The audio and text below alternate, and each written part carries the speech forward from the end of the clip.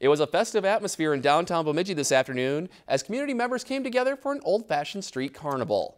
Giant bounce houses, games, and of course, plenty of food filled a portion of America Avenue this afternoon. The street carnival was put on by Bemidji Downtown Meats as a summer wrap-up party for their Battle of the Brats. It was also a chance for the business to give back and to raise funds for the Shield 616 program.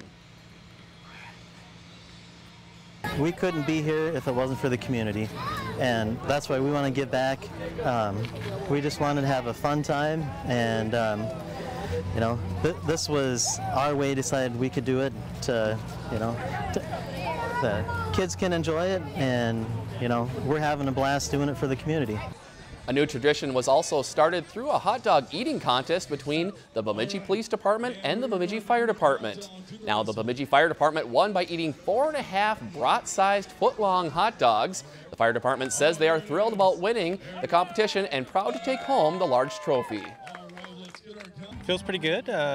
Bring a trophy home to the fire station. Goes along with our Dragon Boat trophy that we won a few weeks ago. So they're starting to stack up over there. Has a little bit of challenge to the law enforcement. I know those guys, trust me, they can eat a lot. If you were not able to attend the street carnival and would still like to contribute to Shield 616 program, you can visit their website online at shield616.org.